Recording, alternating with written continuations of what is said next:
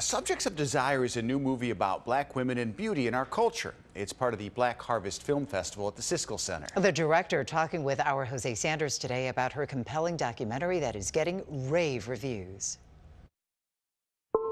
I think any woman's road is easier if she's beautiful. The way I look has helped me in my life, but even my beauty doesn't change that I'm black. So why'd you decide there was a need for this film? I've been a black woman my whole life, and when you live in the skin of a black woman, there are all kinds of things that come at you, and a lot of it is negative, and some of it you don't even understand. Jennifer Holness was inspired to make this film after having 3 daughters who struggle with how the world perceives them. She believes black women are relegated to a trio of images. There are only 3 models for what a black woman can be.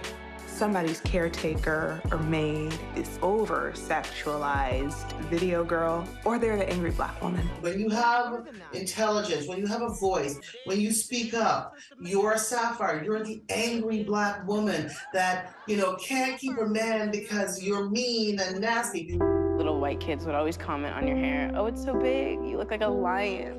Like you look like an animal.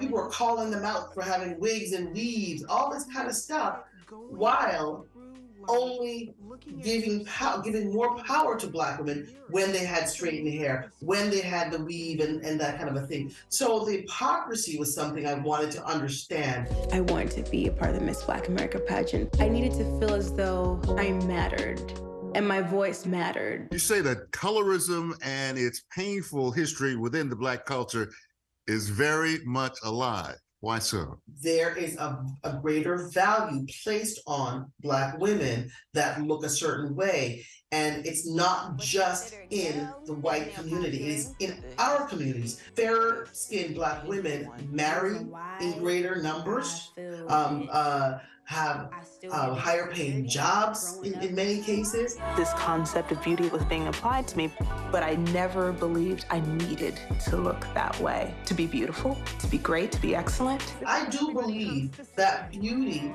is a power just like anything else. And so what I think my film says is, black women, take your power, use your power. I am black, I am beautiful. Jose Sanders, ABC7 Eyewitness News. And by the way, you can see Subjects of Desire during the Black Harvest Film Fest. It is happening at Siskel Center this Sunday afternoon at 1. The director actually will be there for some Q&A, which is always so fantastic, and also again Monday night at 6:15. If you can't get over there, then it streams the week of November 21st through Siskel Center.